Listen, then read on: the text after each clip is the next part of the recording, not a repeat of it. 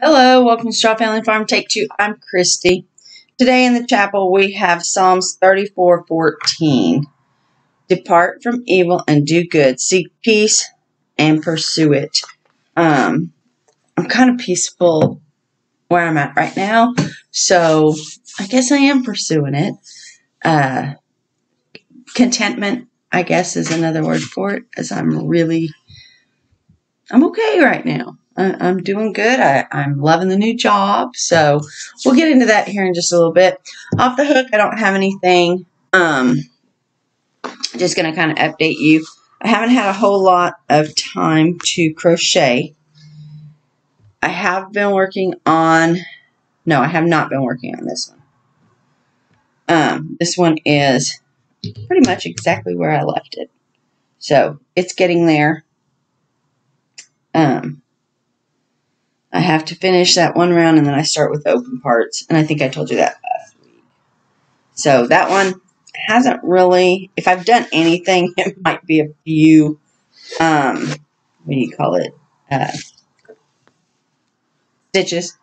But nothing to say the least. Now I'll show you why here in just a few minutes. This one, again, I have one square. And it is still waiting on the white side here. Oops, showing you backwards. So this is Around the World inspired one. And it actually goes like this. So it is what it is. Not a whole lot of progress on those to show you. But on the purpley one, I was doing it Tunisian and it was coming out too heavy. And I need some things for work. Some little shrugs. And so I came up with a different plan. And this is what I've come up with. So this is going to be a shrug. I started with that. These are actually pretty pinks and purples. I don't know that you can see it.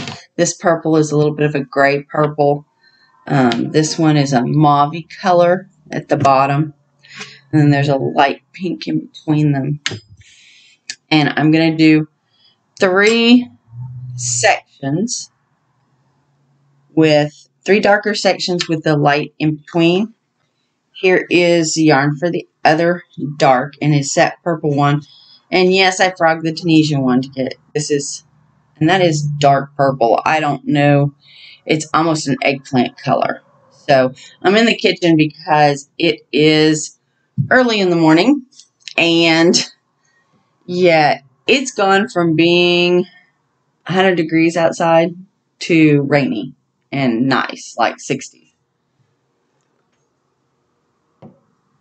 So, and then for the in-between part, I have this light pink that, of course, is going in between there. So in between each color, there's a light pink.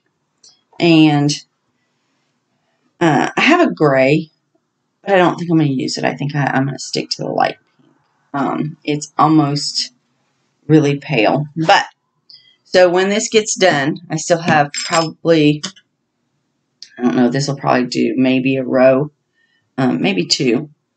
But this is all V-stitch. And then when I get done, I'm just going to fold it in half and tack the edges. And it will be just an open shrug. Go around my shoulders. My arms will come out each end. And be super simple, super cute. Sometimes some of the easiest things don't need to be overthought. And I was overthinking the shrug. This one is more open, lighter, airier. And that's definitely what I want. So, yeah, I'm going to do those 3. And if I need it longer, once I get done with this, for my arms, then I will use that gray. So, just saying. But it'll have colors and it'll be fine. But I did frog the other one and start over. So, just saying. But that's really all the crochet I have. I do have a couple other things to let you guys know. So don't have anything in the dye pots, nothing off the hook to show you per se. See here. Nothing on the wheel. In the fields, the garden. So everything's doing great in the garden except for my tomatoes. And last week I went and got some 7 dust, and the bugs are still eating it up. The tomatoes just look pale. The plants themselves. So I don't know if I've talked to you about these before, and I don't know if anybody knows who Jerry Baker is. Jerry Baker is a master gardener, and I don't know if he used to be on TV. I don't know where I found him, but he has these books, and I have 3 of his books.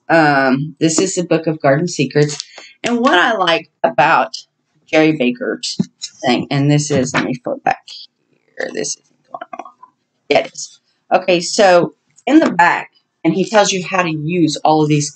He's got tonics, is what he calls them. Like dead bug brew. He's got a half a cup of dead insects, 1 tablespoon of liquid dish soap, 1 tablespoon of cayenne pepper, and 2 cups of water. Put all ingredients in an old blender, and he says, and I mean really old, and puree the heck out of them. Strain out the pulp in a cheesecloth. Dilute the remaining brew to 1/4 of a cup to a cup of water, and apply in a handheld mister sprayer to flowers, vegetables, and shrubs to the point of runoff. All of his stuff is done with things that most people have in their kitchen.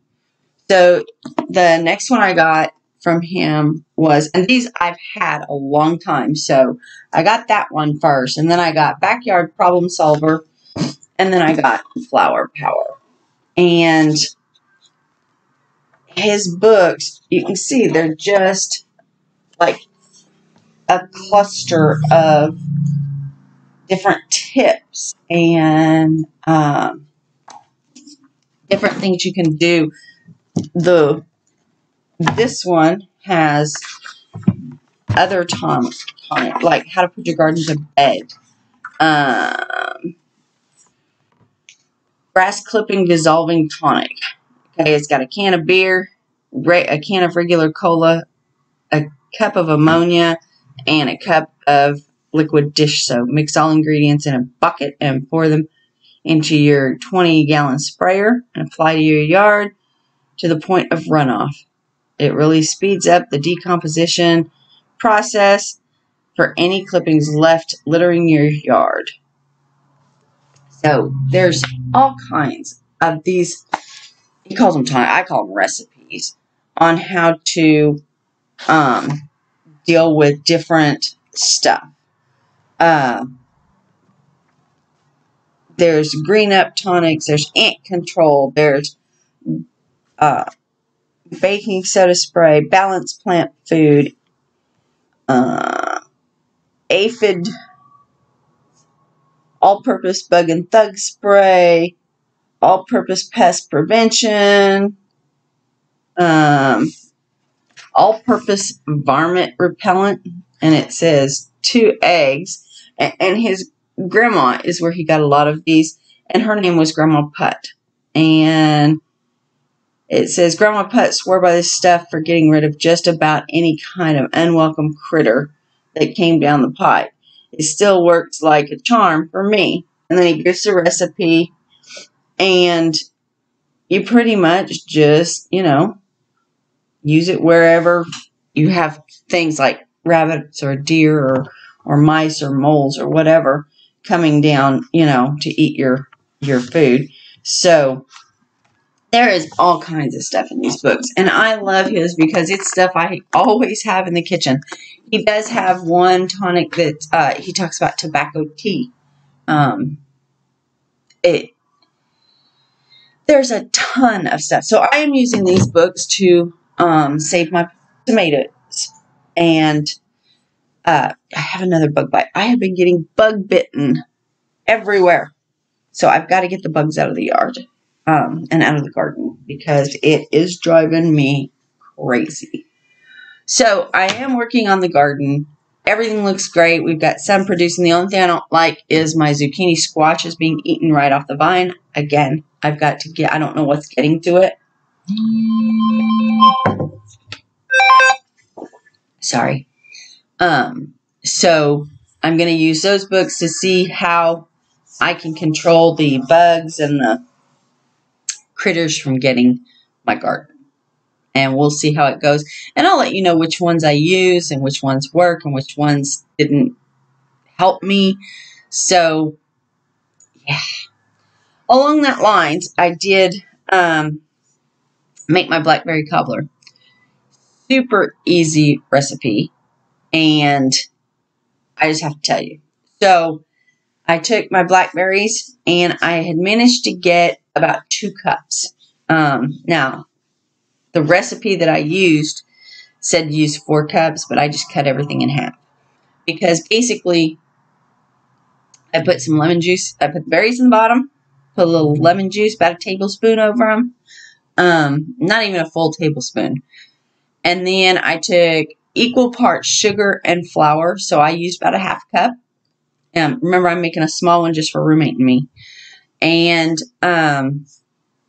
this did a small loaf pan, bread loaf pan. So I put my 2 cups of berries down in there. I had washed them, put some lemon juice in there.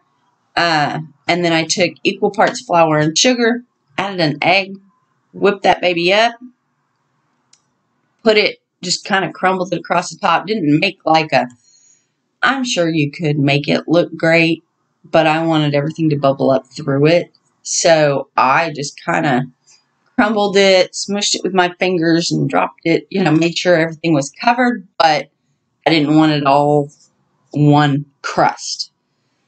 I didn't roll it out or anything. I just crumbled it kind of on there. There was a couple of big spots and I just kind of mushed it and flopped it on there. And then I melted some butter and just brushed it on. Then I put it in the oven and cooked it for about 30, 35, maybe 45 minutes till golden brown and bubbly. I mean, you just know with a cobbler when it's done. So I made that and it was great. I did go and do some exploring down along some other fence lines. And I found some other blackberry bushes, but they weren't producing big berries. They were little bitty sour ones. They were ripening, but they just didn't have the water. The one blackberry bush is right by the pond where the ducks are. And so they were doing a little bit better. But anyway, I did get 2 cups out of them. I haven't really, I picked some last night, but I think I'm just going to have those on ice cream. Just berries and ice cream. So, and when we had the cobbler, roommate's contribution was ice cream. So, roommate provided just vanilla ice cream, and we put a scoop of ice cream on our hot blackberry cobbler, and oh my word, it was good. So, I love it. It was a super simple, easy recipe, nothing fancy, but it was delicious. So I was happy with that. RJ has been having the time of it right now. So somebody broke into his trucks at the farm. One is my truck and one is his truck. And they stole some things. Later in the week, it looks like they caught the guy, and I think he got most of the stuff back. Or actually, he hasn't been to the sheriff's department. He got notified that they'd found his stuff. So one of the things was my big reader to read the codes on the truck to tell us what's wrong with it. And that's about $500. And we leave it in the truck because if the truck breaks down, it's not going to do us any good be at the farm. So we had it in the console. That was taken. The truck keys were taken. RJ had pulled up and he'd gotten in late. He took the horse out to the barn. And this happened. He didn't get in until almost 11, and his father got up to go to work at 1:30, and the trucks had been broken into. So, yeah, he's now making sure he takes the keys in with him. And there were some other things stolen, and it looks like he's going to get most of that stuff back. So we're hoping.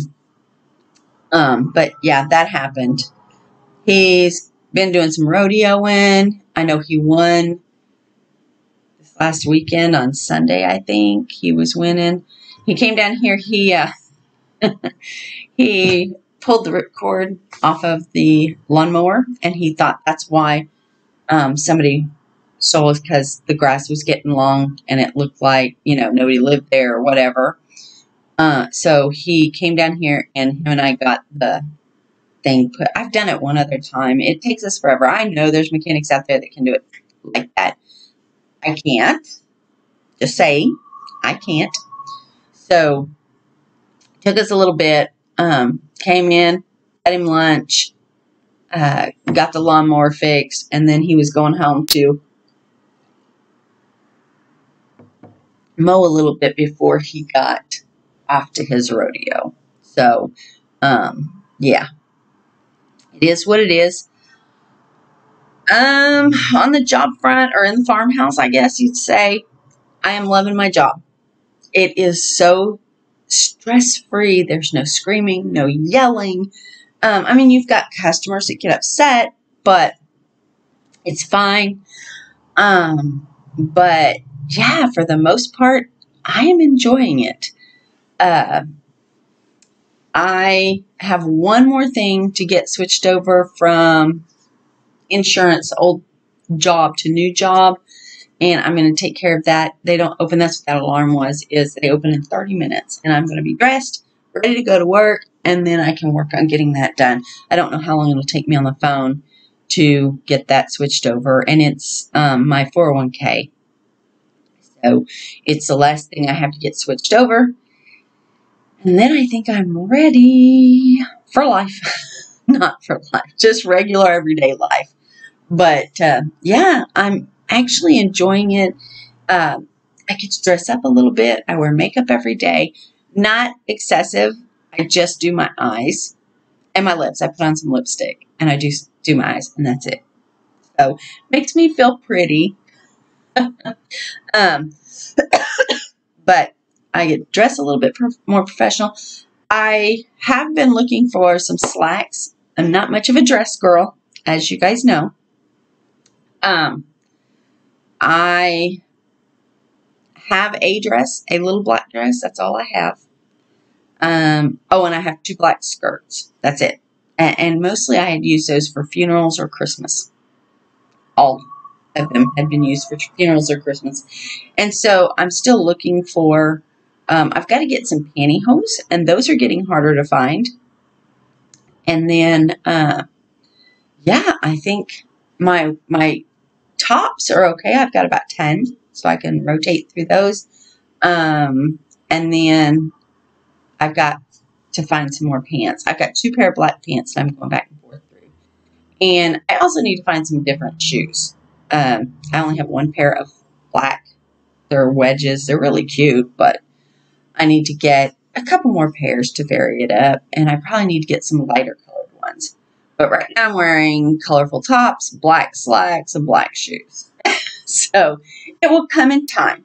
Anytime that you start, and for the last, 3 years, I have worked in jeans and t-shirts and then scrubs. So yeah, it is what it is. But there you go. That's how it's going at my job. But I am loving it. I think I'm catching on quick enough. I don't know. I'm hoping they've given me, their goal is to have me in 3 months doing my job. That, everything I need to do. At this point, I am comfortable using my book and doing it, except for one thing, and I'm going to get with my trainer today and write down the steps.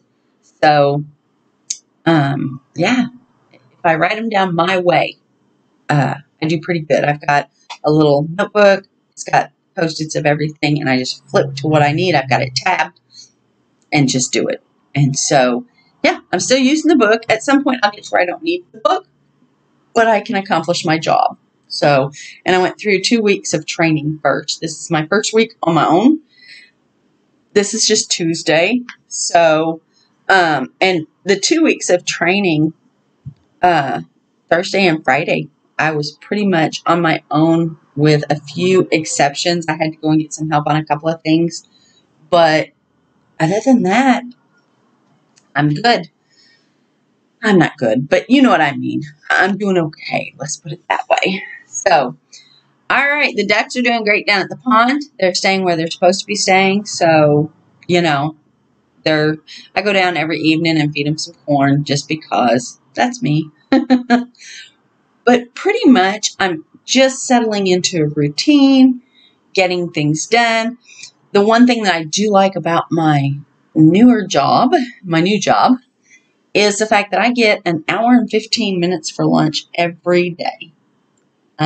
So I get to come home and see the dogs and that, and then they don't want you getting any overtime. So 40 hours. If I have any, like on Thursday, I might have a super long lunch if I've picked up a few minutes here or there to knock those out. So that's good. I like that. But yeah, I think it's going great. I don't know what my boss thinks, but I think it's going good. But yeah, so anyway, that really is all I have for this week. Frogged one project, started a new one, should have it done. The weather is rainy and cool, which is nice. I really kind of like it when it's cooler. I like fall and spring weather. I like fall the best, but spring, of course, when it starts to... It used to be the babies in spring that I loved so much, but by winter's end, I'm enjoying spring because of the weather. And then the fall, that's my favorite time of year, I guess. I prefer it now that we don't have the farm, we don't have the babies, and, you know, well, we have the farm, but it's a horse training facility. That's what RJ does. That's how he's making his living. I get that, but I sure do miss those babies in the spring. Anyway, all right, I'm going to get off here. You guys have an amazing week, and just know that you're in my prayers and my thoughts, and I hope your life is going as well as can be expected, or, you know, kind of like mine, just leveling out. So no terribles, no super highs, just a nice, even, enjoying life kind of feeling. So you guys have a great week, and I will talk to you next time. Bye.